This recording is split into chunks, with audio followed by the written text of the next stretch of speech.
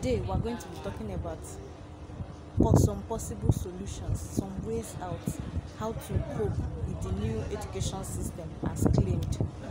Okay, now, if you find out that the semester is now in 4 months, you can adjust to be a 4 month student. It's no crime to live a multitask life. And whatever you are learning in school today, you're not just learning it for being in school.